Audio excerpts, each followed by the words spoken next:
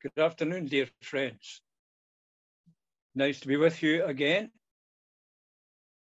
on this Lord's Day Sunday afternoon. And it's my pleasure to bring you a short message from the friends at Union Hall in Broad Street in Cowdenbeath.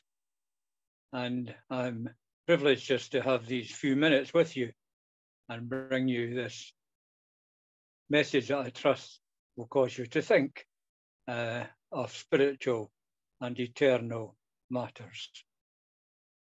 What I thought about was that over the last few weeks, we've seen events that have attracted large crowds of people.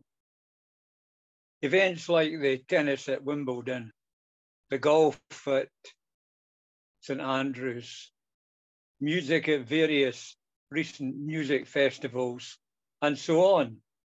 And people young and old and in between all attended these various events according to their choice and their liking and whatever attracted them. But very many went because of well-known personalities, in fact, very famous in some cases of these people who would be taking part. And the main figures of attraction that were attracting the people. We're all human beings, and as such, we tend to like that we have our own favorites and their followers and named people, and that we revere them in whatever activity is their interest. Well, my mind went to an incident in the Bible where a similar matter was taking place. It's recorded in the Gospel written by Mark and in chapter 8.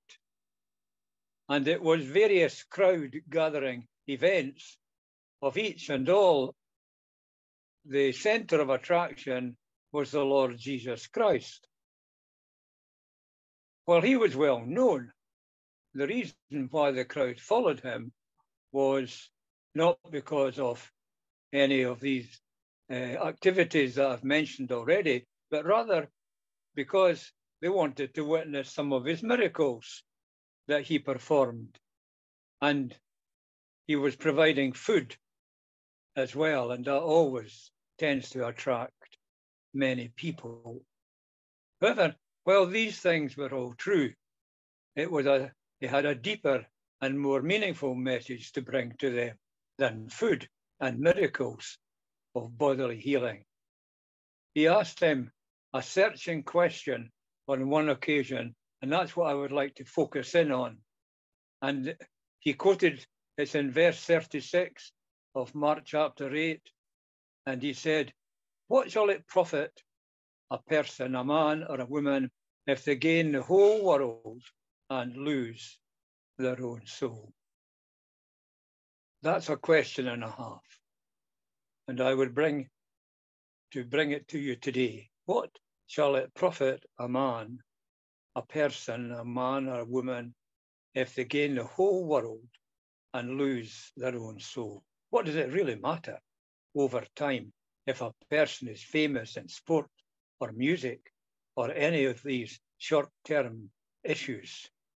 We may follow our hero or our heroine, but soon their name will pass off the front pages of the newspapers and the television reporters. But we being human beings, we're built for more than these transient up and down things. We're built for eternity. And these, rather than these temporary pleasures, or this is the vital question, that it's what is our inner being. What do we think of these things? What does it matter?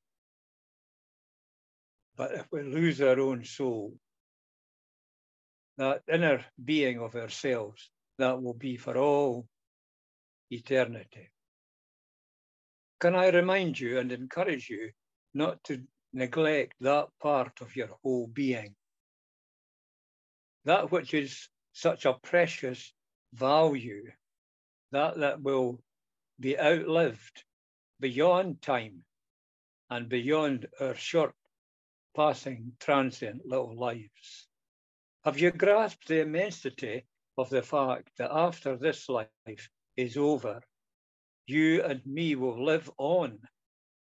So many people want to blank this out of their reckoning and kid themselves on to believe that when this life is over and we die, that's us finished.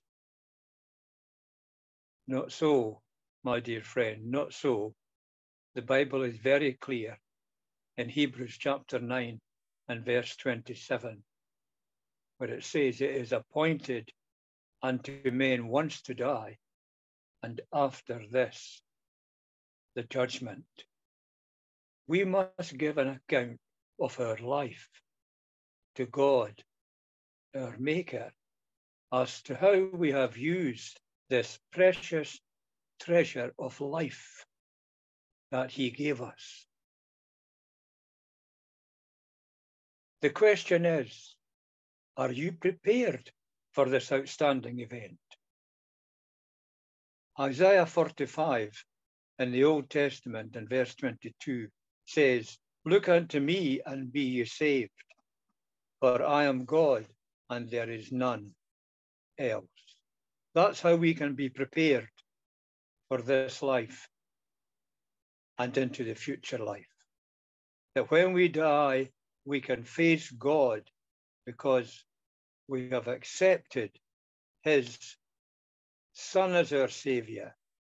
And I would encourage you just to think of that.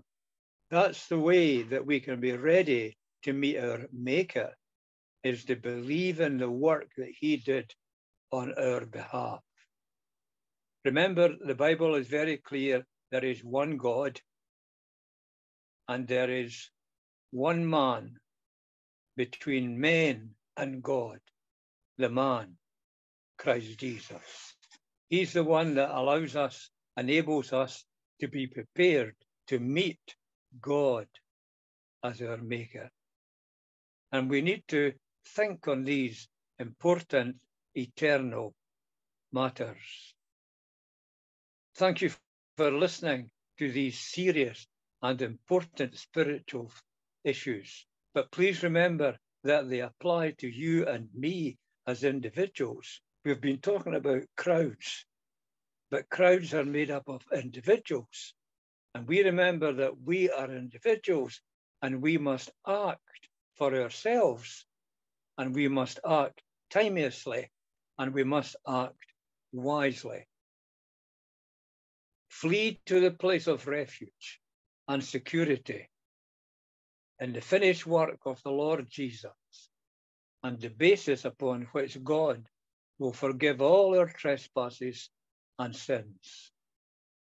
I leave this wonderful scriptural fact with you this afternoon.